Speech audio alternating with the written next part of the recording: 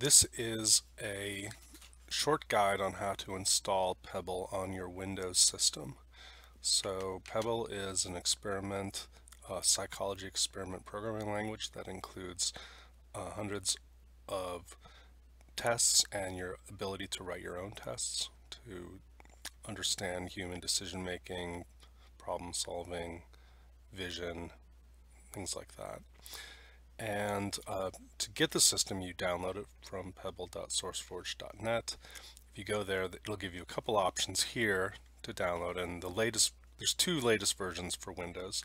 So we'll start with the installer for Windows. If you click on this, you'll come to this page, and then it'll eventually download something for you.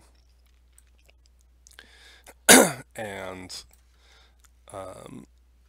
so I'm going to save and then view downloads. I've already have it saved, and so if I were to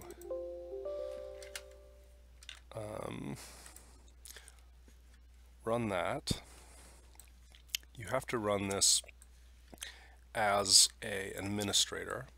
So if you don't have administrator access, you won't be able to run it.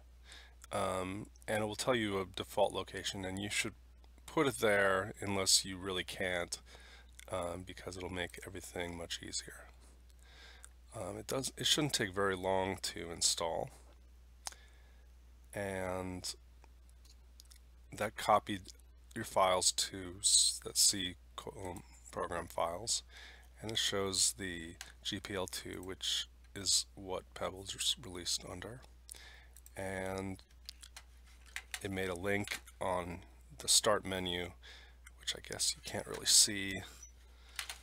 And maybe if I go over here, and it should have done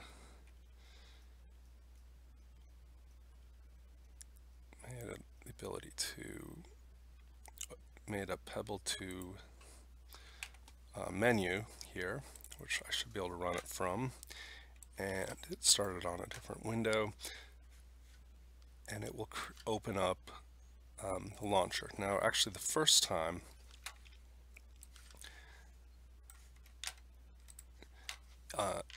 it creates when it's launched the first time, it creates a folder and copies a bunch of stuff into it, including the manual and and all the battery files and things like that.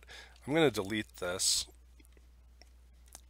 and show you what happens if I run this again. Now it's gone, and this is what would happen if you were running it for the first time.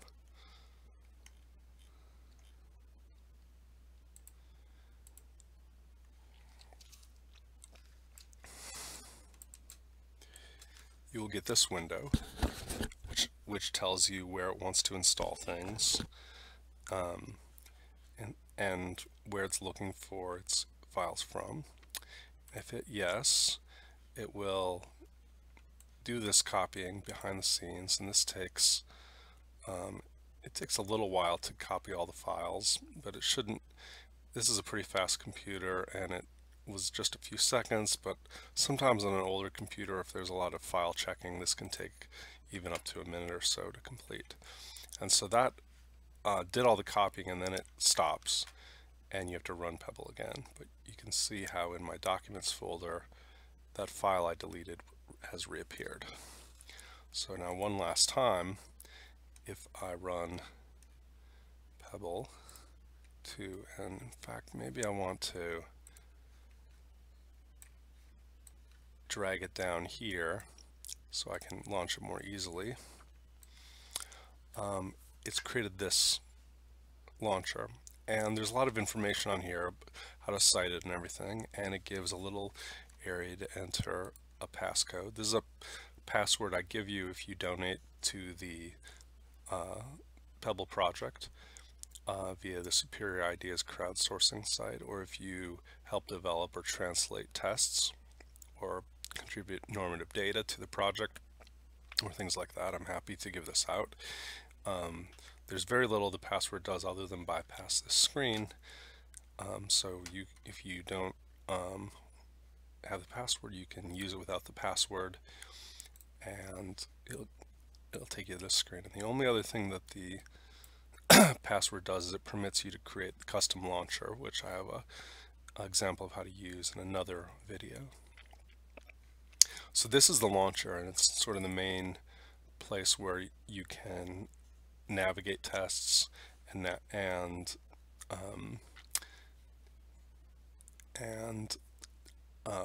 do settings. I have another tutorial that shows you about all these settings. Some of the easy things there are to do is you can go to the website, you can open a copy of the manual, which is a PDF document. So that's an easy way to get access to the PDF document. Browse around in the folder, and really it will point and start in this folder here. And so if you have a new test you want to develop or want to move things around, you can put it in this folder, and then it will be easy to access when you run tests. And some of these will open a web browser that will take you to specific websites. And here's how to cite. So that's just a basic overview of doing the install. If you have access to an administrator account on your computer, now sometimes that's not easy to do, and especially if you're on a university computer, you may need to get someone to install it, and they might not want you to, or have different procedures you have to go through in order to get the installation permissions. So an alternative is the standalone version, and I downloaded the standalone version as well, and it was available on the main page. If we go back here,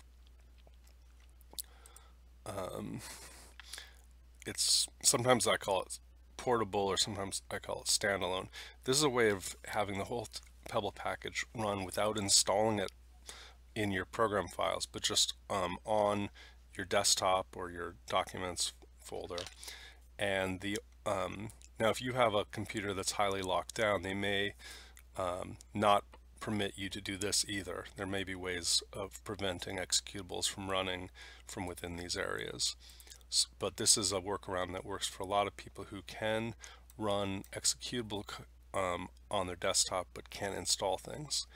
It's just a little less convenient to use, but it's also very foolproof. So what we've sometimes done is put this on a USB drive and gone into labs and just run it even off the USB drive on labs that we only have access to log in and don't have any other access to in a new location or something like that.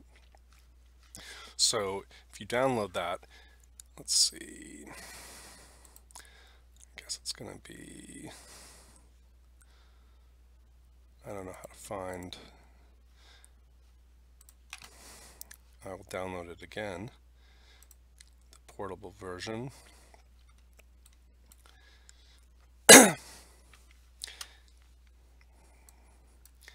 And so you want to save this somewhere on your computer. You don't open it directly. So save it. It's going to be a zip file. And I'll go to View Downloads. There we go. And here's a copy of it. The most recent version in November 2017 is Beta 6. And the different betas have all improved little things about this. There's a lot of tricky things to get right about if you have spaces in your usernames and things that meant a lot of different versions, but this one is pretty much the most improved version. And in fact, if you open the Beta 6 zip, it's called Beta 5 because there's very few changes between Beta 6 and Beta 5. So if you open the zip file, you can't run directly from here. Don't run directly from here. Take this folder and copy it somewhere like your desktop. And now it has to unzip all of this, so it takes a few minutes to do that. And it says it's taking about 3.5 minutes to do. I don't think it's actually going to take that long, but maybe it will.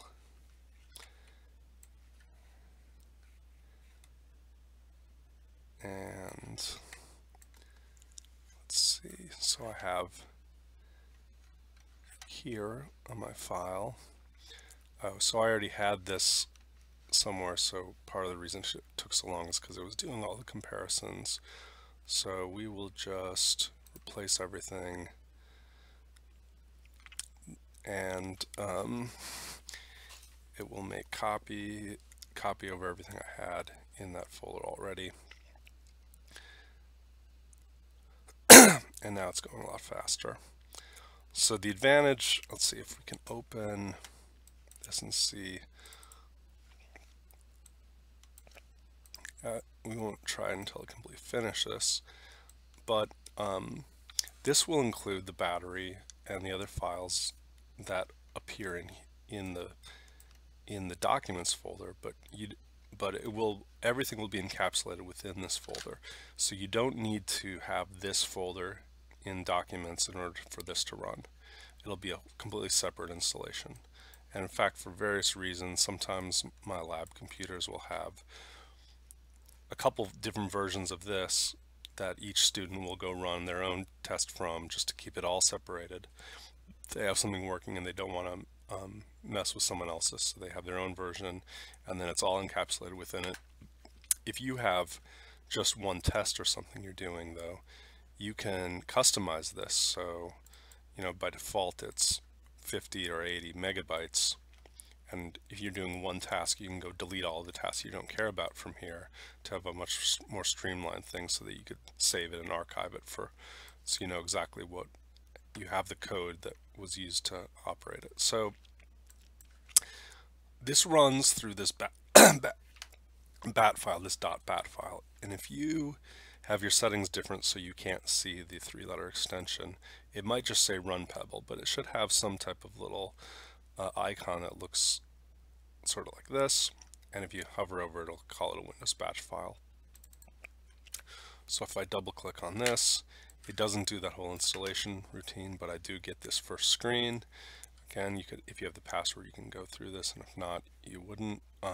You can just bypass it by using without password, and again you get the same screen. So it's the same program. Now this is going to save. I'll navigate to scripts and things like that, but within wherever I want to save this. And so it's handy to keep this on your desktop or in your documents folder or even on a USB drive and just plug it in, and oftentimes you can run something off the USB drive directly without having to install anything on your computer. And so that is a quick guide to 2 ways of installing and using PEBL on Windows.